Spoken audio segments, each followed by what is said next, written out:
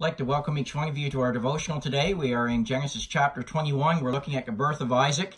As I said yesterday, this is one of my favorite passages of Scripture for the simple reason that it reminds us that God is a God that keeps His word, but that He always does it on His time frame, not our time frame, as we looked at yesterday morning.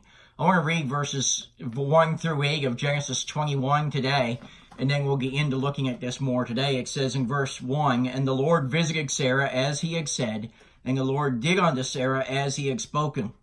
For Sarah conceived and bare Abraham a son in his old age at the set time of which God had spoken to him. And Abraham called the name of his son that was born unto him, whom Sarah had bare to him, Isaac. And Abraham circumcised his son Isaac, being 8 days old, as God had commanded him.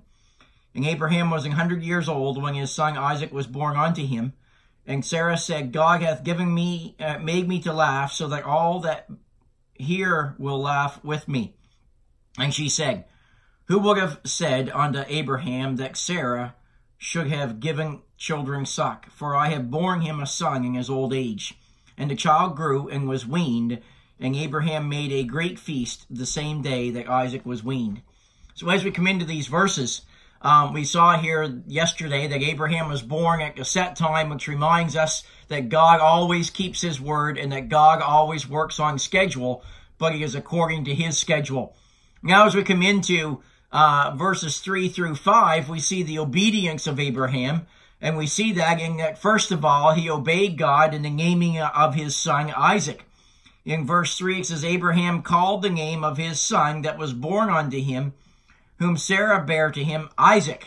And of course, that word Isaac means laughter. Remember back in Genesis chapter 17, and in verse 19, God is speaking to him, and it says, God said, Sarah thy wife shall bear thee a son indeed, and thou shalt call his name Isaac. And I will establish my covenant with him for an everlasting covenant, and with his seed after him.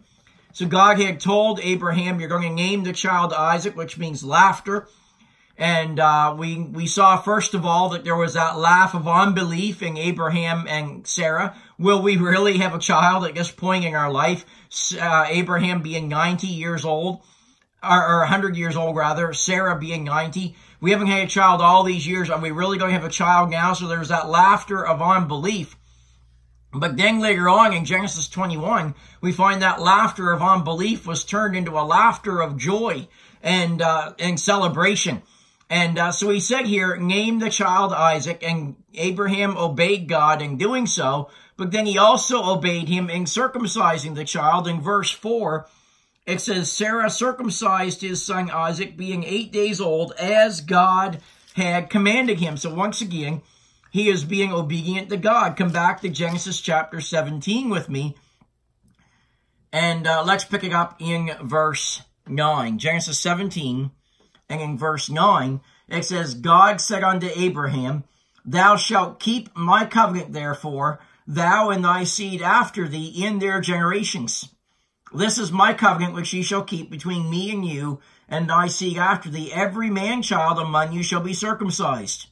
And ye shall circumcise the flesh of your foreskin, and it shall be a token of the covenant betwixt me and you.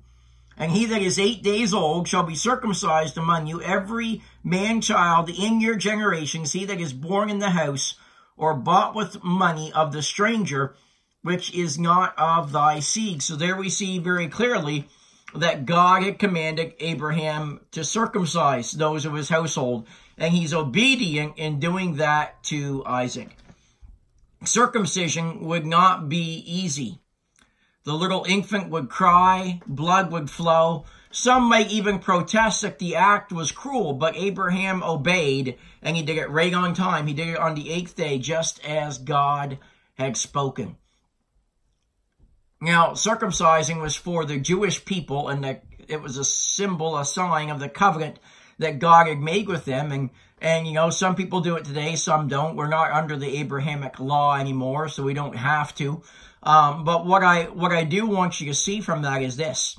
When God instructs us, we need to be involved in obeying Him. Whether or not it brings the ridicule of the world and those that are around us, that matters not. What matters, friends, is that we are obedient to God and that we do that which God instructs us to do, whether it be something that is easy for us to do or whether it be something that is hard for us to do. That really doesn't matter. What matters is the fact that we are obedient to him in all things. And we see here Abraham is obedient, and he continues to obediently serve God in his old age. He doesn't come to the place where he says, well, I've done my time, and now it's time for other people to serve the Lord. No, Abraham served God faithfully in his old age. Notice what verse 5 tells us. It says, Abraham was 100 years old when his son Isaac was born unto him.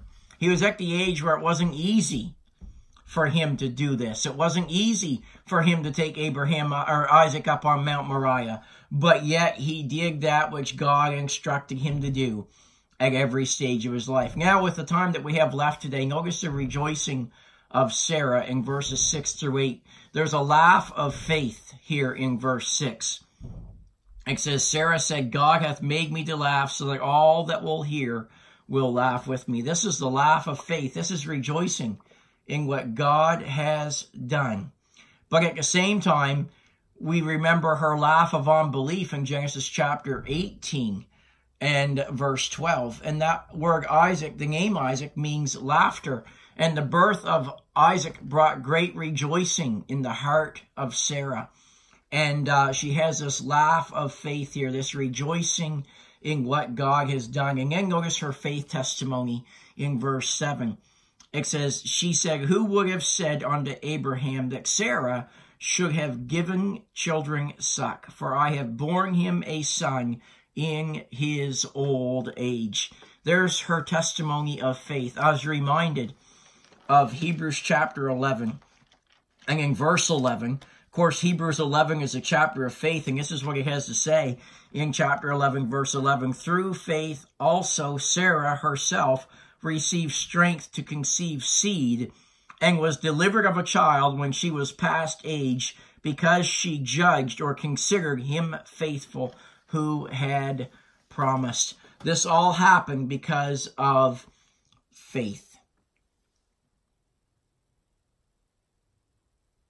This miracle cannot be separated from, or this birth rather, cannot be separated from the miraculous power of God. The only way that this birth happened was because of God's power. And Sarah's life here is a witness to God's power. When people look at my life, is my life a witness of God's power? Does what happens in my life cause people to rejoice in the Lord? Or do, when they look at my life, do they have just cause to reject the Lord and to reject his working? Friends, we need to ask ourselves that question, and we need to ask it often. What does my life witness to people, and does it cause them to rejoice in the Lord? And then we see in verse 8 that Isaac is weaned. According to history, a feast was in order on such an occasion as this. And we see here that Abraham makes this big feast. And the greatness of this feast shows the importance and the honor that Abraham placed on this special child that God had given to him. And friends, as we close our study today, let me simply say this. You and I need to be careful that we give God due honor for his great blessings in our lives. Let's not take credit for the blessings that God has given to us and for how God has blessed us. But let's give honor to where honor is due, and let's praise the worthy name of our Lord and say, to God be the glory, great things he hath done.